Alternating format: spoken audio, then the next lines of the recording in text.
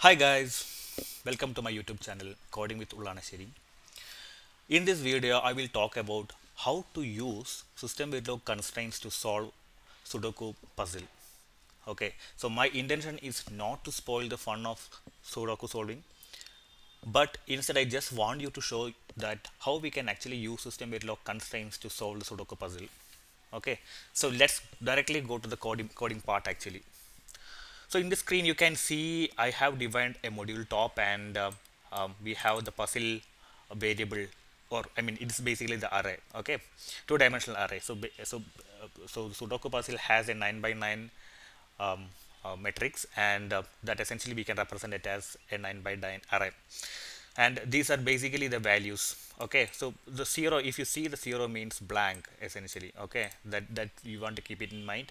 And further, before going further, please understood, those who don't know about the Sudoku, please Google it and understand the different rules that we need to follow to solve the Sudoku puzzle. So now here you can see the zero as blank spaces, and these are numbers. Okay, and we need to fill up these blank spaces. Okay, or the zeros. I have taken, so from, I just have a link where basically it shows the different unsolved puzzle and the solved puzzle. Okay, so we will have this as our input and solved puzzle as our output. That is what we are actually trying to achieve through this System Verilog constraints. Okay, so let's code it actually. Okay, so this puzzle is there. So basically we need to pass this puzzle to somewhere and get it solved. So let me define a class, okay, called Sudoku, and let's ignore the extents, and now let's declare the same variable as is, and this is our unsolved puzzle. Okay, and similarly just have a solved puzzle. Okay, and make it rand. So essentially this is our, so unsolved puzzle is our input and solved puzzle is our output, and we will get a solved puzzles by using the dot randomize call. Okay, now let's add the different constraints here. Okay, so first of all let's have the basic constraint. So what is the basic constraint? So if we look back here, so the basic constraints are the number should lie between 1 to 9, and other constraint is whatever number we are keeping here, right? So 2, 6, 7, 1, that we have to keep as is in the solved puzzle. Okay, so I will add the constraints one by one here. So here we need the for each. Okay, so for each of solved puzzle of row. Okay, and then so yeah, this is not, let's have row comma column. So we will iterate through each row and column here, and let's add the constraint here. What is the constraint? We need each solved puzzles row column pair should have value inside 1 to 9. Okay, so this is our first constraint. Now again we need to keep the same values. Okay, of, so if unsolved puzzle of row and column, if they are not equal to 0, then essentially we need to keep the same value in the solved puzzle also. Okay,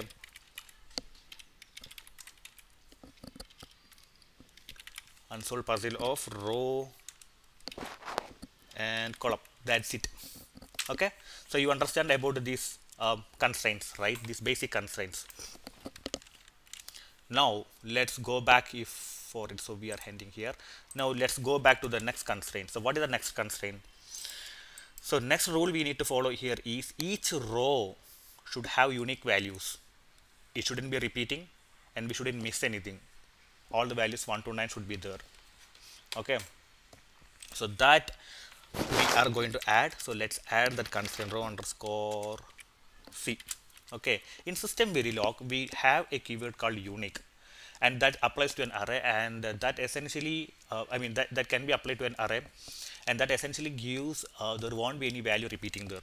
Okay, so constraint row underscore c is there. So now we need for each, okay, for each of solved puzzle of row. Okay, that's it, and in that row we just need the unique Okay, and here we will just put solve puzzle of row. That's it. Okay, this is our row constraint. It's clear, right?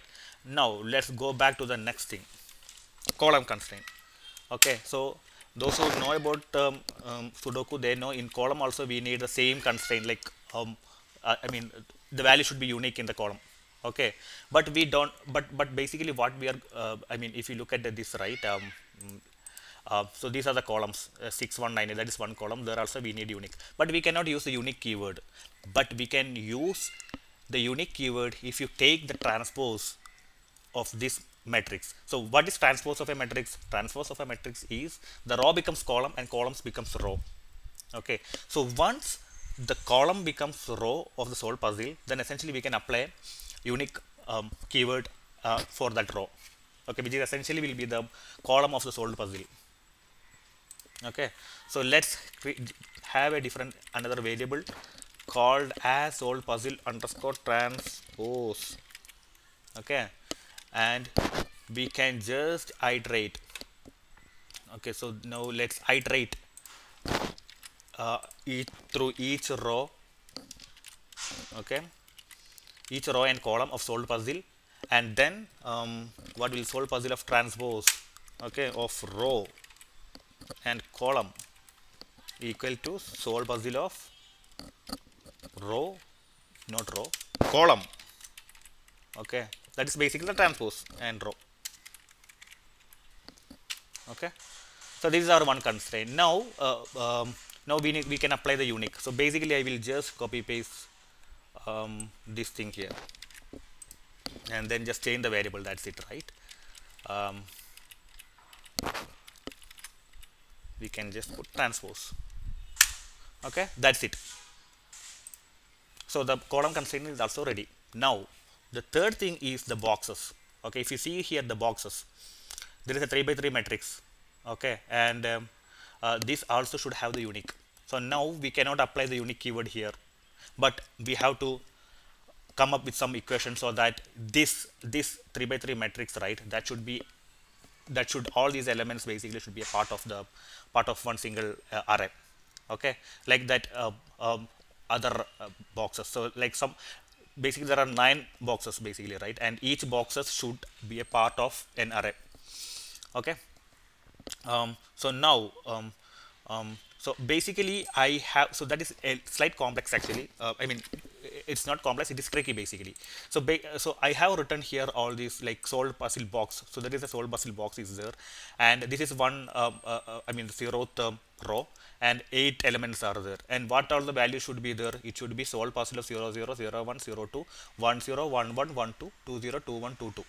Okay, if you understand this matrix, like I mean I can just show you one snippet. So this is basically our 9 by 9 matrix, and this is basically our 3 by 3 matrix. Okay, and the first value is 0 0 0, then 0 0 1 0 0 2, this is 1 0 1 1 1 2 2 0 2 1 2 2. Okay, like that it will go. So all these elements should fall in one rows entry. Okay, so I came up with the formula. I'm just copy pasting this as is actually. I mean you can just come up, I mean you can just understand these equations and come up with the formula. Okay, I took some time to solve this, but yeah, you can definitely go through that and figure out that. So I will add the constraint here. Constraint, what is this? Box underscore c. So what essentially we need here is we need another variable called box. Okay, and same way how we did it for the column constraint, we can just create it as is and then add the equation. Okay,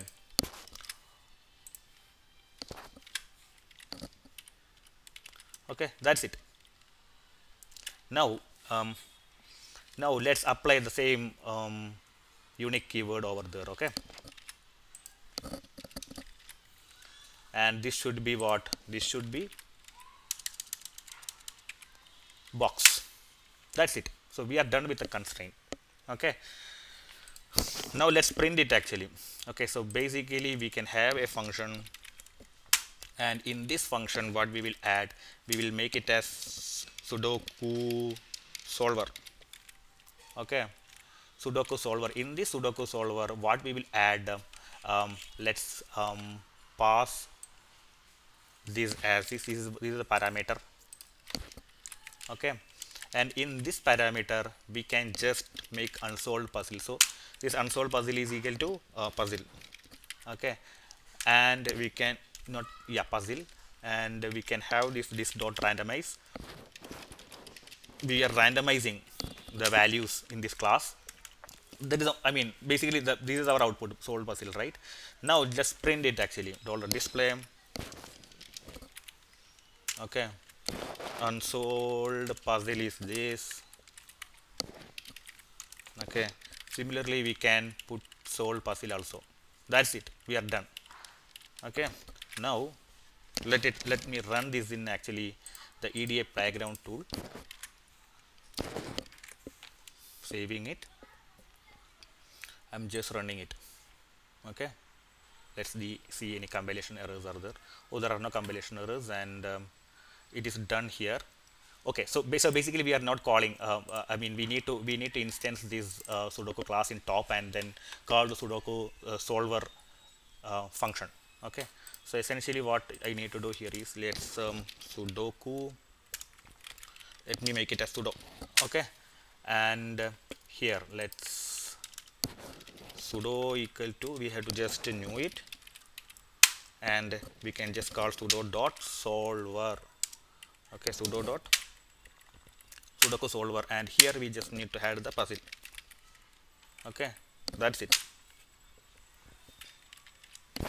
Now let's copy paste this in the EDA playground. Okay, save it, run it. Let's see any compilation errors are there. No, and we got the result, solved puzzle, unsolved puzzle and solved puzzle, but these are basically in an array format they have printed. We can basically have a function which prints in a format of Sudoku. So here if you see, right, this is one sample example. Okay, how I am planning to print the matrix. Okay, instead of this array I will put it in as in this format so that it is easy to readable. Okay, so let's go back to here and then just create another function, Sudoku printer, something like that. Okay, Sudoku printer. Okay, now here also we need this input. Now what we will do, we got the things, and now let's so what is the first thing? So this is basically our header. Okay, so let's have a string. I will call it as horizontal border, something like that.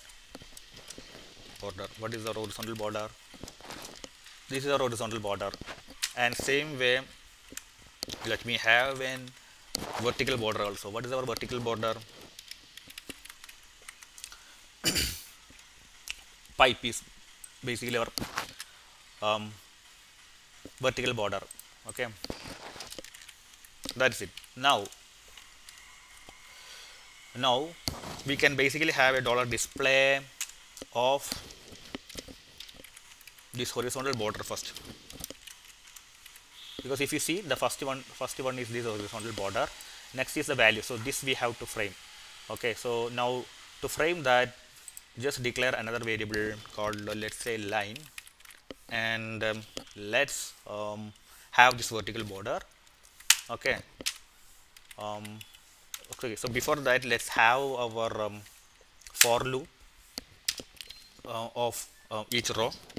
So grid is there, grid size, and let's make it as I as row. Okay, and in this just have the string as line, because we have to iterate through each row and then form that I mean the row. So string line is there, now vertical border is there. Now just have another for loop, and in this for loop is nothing but our column.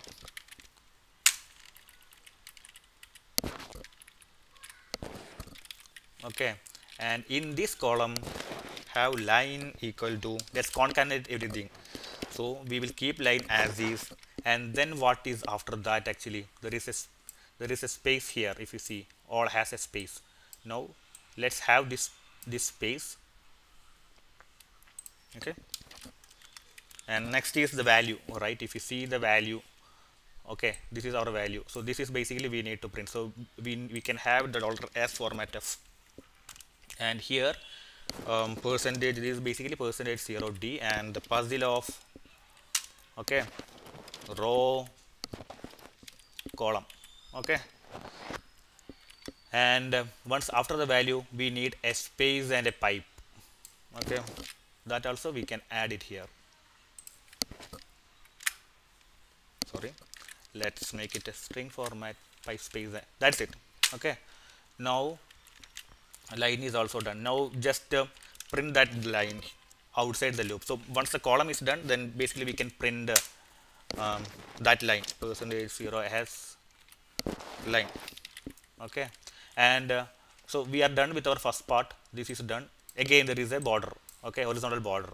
So we can have that horizontal border after each, each row, correct. So we can keep this as is here. That's it, we are done. Now the loop will continue, and then we will get the complete matrix. So now let's print this. Okay, so Sudoku printer. So instead of these two things, let's keep this as is and call the Sudoku printer. Sudoku printer is there, and where we will pass the unsolved puzzle. Similarly we will keep solved puzzle. Okay,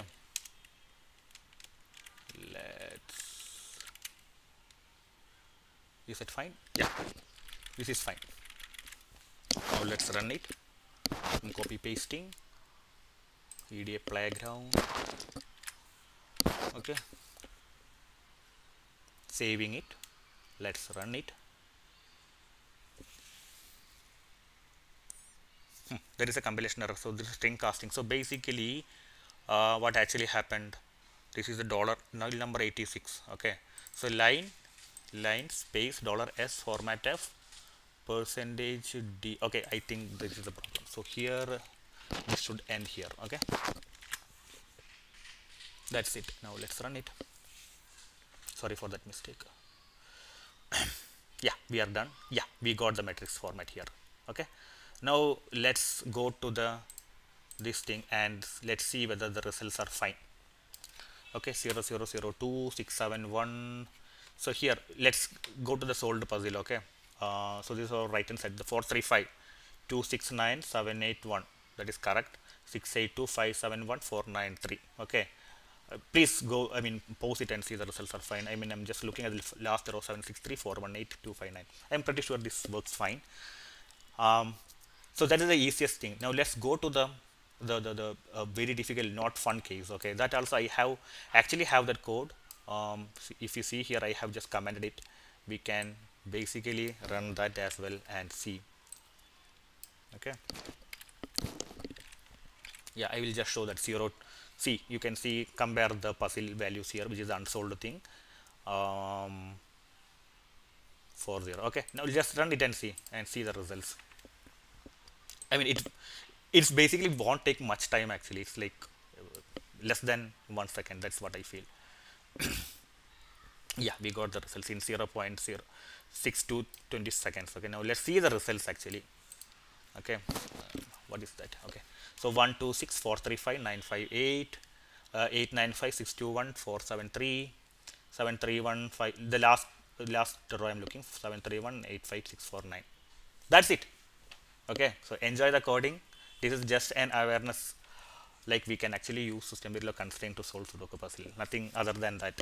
Okay, don't spoil the fun of solving Sudoku puzzle. Okay, thank you. Bye bye.